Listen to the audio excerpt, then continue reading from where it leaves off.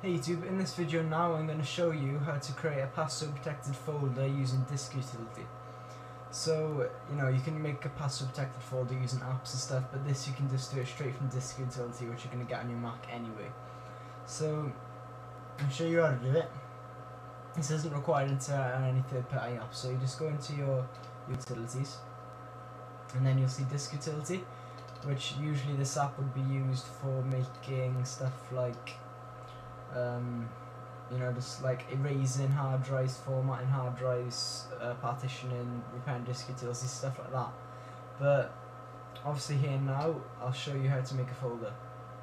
Sorry about the CPU guys, it is majorly high because for some reason using your eyesight in with screen flow makes it a lot higher. But anyway, so you're going to click here guys on new image. See that?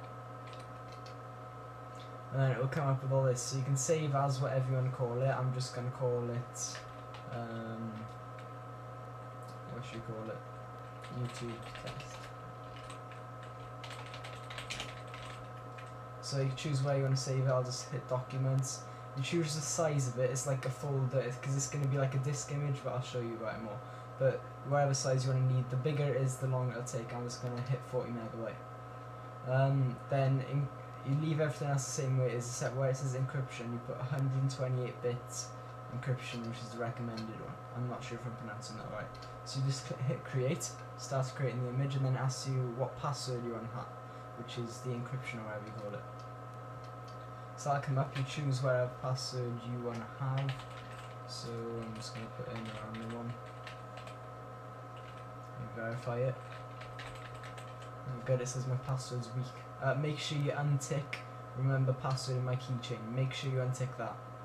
And you click OK, and then it just creates the image.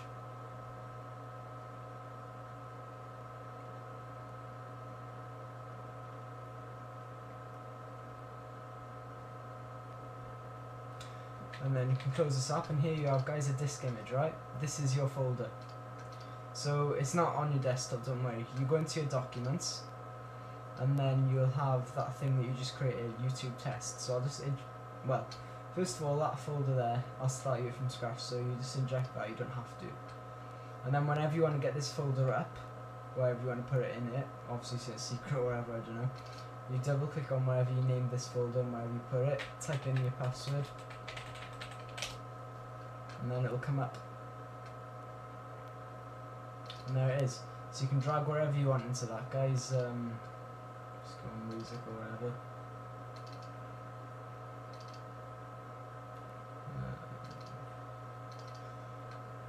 Just grab a random song and drag it in there,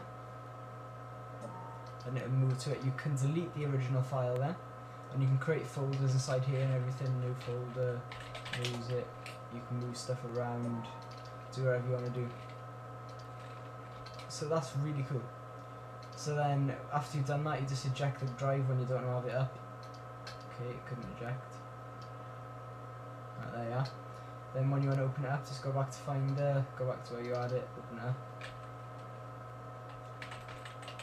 Your password. And there you are. And then here you have the song, whatever you want to put in there.